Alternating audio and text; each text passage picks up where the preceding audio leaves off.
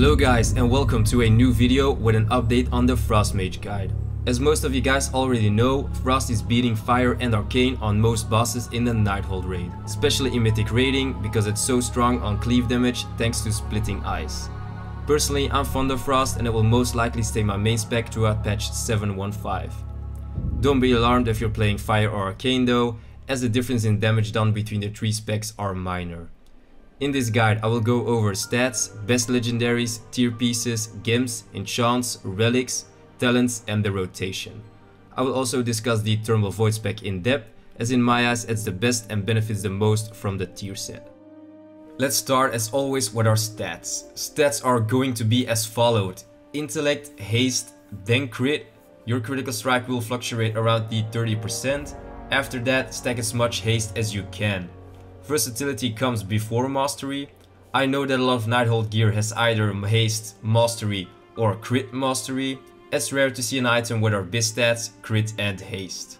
Next, let's take a look at our best legendaries and tier pieces. Some legendaries are obviously performing better than others. Lady Vash's Grasp in combination with Magtiridan's Bandaged Bracers are best in slot, making them almost mandatory when playing Frost. Shard of the Exodar is still one of the best legendaries no matter what spec we choose to play. When looking at our tier pieces, Mastery is, as I mentioned before, the last thing we want on an item. The 2 set is very good for Frost. Frostbolt has a 10% chance to trigger Brain Freeze. The 4 set bonus doesn't look spectacular, but equipping your 4 set is still the way to go. To complete our 4 set, I recommend equipping the following pieces: legs, hands, back and shoulders. Of course, swap out pieces if you have the legendary hands or shoulders like me. Gimps, enchants and relics. For your gimps you want to get the 200 int one, all the others should be haste. Enchants are almost identical to Fire and Arcane, except for your ring enchants you want to take the 200 haste ones. My golden rule is to always go for the relic that increases your weapon's item level. Let me give you guys a quick list of which ones are best in order. Let It Go is overall the most versatile relic. Frozen Veins is also very valuable. Ice Age is strong for our flurry damage. Clarity of Thought for more flurry procs. And last but not least, the one that increases our frostball damage.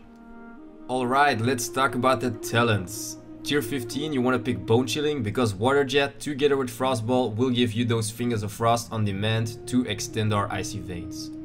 For some fights I have taken Lonely Winter in combination with Splitting Ice when there is a cleave add up all the time.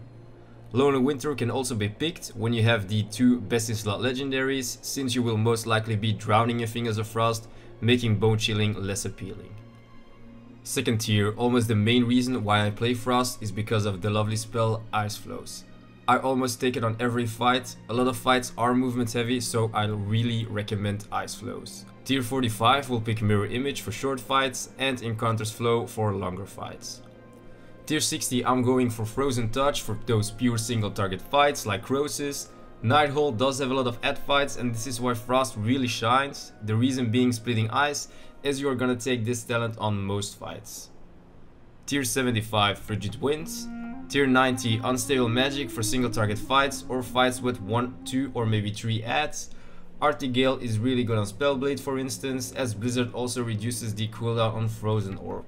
The sooner Frozen Orb gets off cooldown, the more Fingers of Frost we can get to extend our icy veins. Last tier, Thermal Void, because in my opinion it's the best way to play Frost. On some heavy add fights like for example Scorpio Run, I do take Comet Storm. So finally, let's get to the most exciting part of this guide, the rotation, along with the talents that we are going to pick on most fights.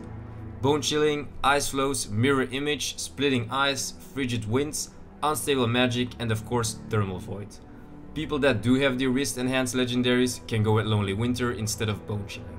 Our opener will look like this. Take a pre-pot, precast Ebon Bolt, keep that flurry proc to extend icy veins, Mirror Image, icy veins, Frostball together with your Water Jet to get those 2 Fingers of Frost charges, Frozen Orb, dump your icicles, dump your flurry proc, always end with an Ice Lance after you cast a flurry proc, as your Ice Lance will get a damage boost and extend your icy veins.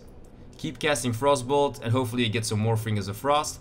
When Water Jet comes off cooldown, use it. When Frozen Ore gets off cooldown, use it. When you did a good job extending Icy Veins, Even Bolt should get off cooldown, use it to extend with a Flurry proc. Without the wrist and hands legendaries, I can easily extend Icy Veins with more than a minute. When we do lose our Icy Veins buff, keep casting Frostbolt. With the tier set, you will rarely reach 5 Icicle stacks without getting a Flurry or Fingers of Frost proc. Use your Water Jet with Frostbolt, use Frozen Orb when off cooldown, use your Ebon Bolt when off cooldown, keep an eye on your Icy Veins. When your Icy Veins is ready, ideal you want to start with already having 1 or 2 Fingers of Frost, Water Jet and Frozen Orb off cooldown. That way you are in the best position to extend Icy Veins as much as possible. That's gonna be it for this video, guys. Next up will be a quick update concerning the Arcane Mage, as they benefit the most from the tier set. If you guys get any suggestions for new videos, I will be glad to hear them. Give this video a thumbs up if you liked it, comment, and of course don't forget to subscribe. Thank you for watching and I see you next time.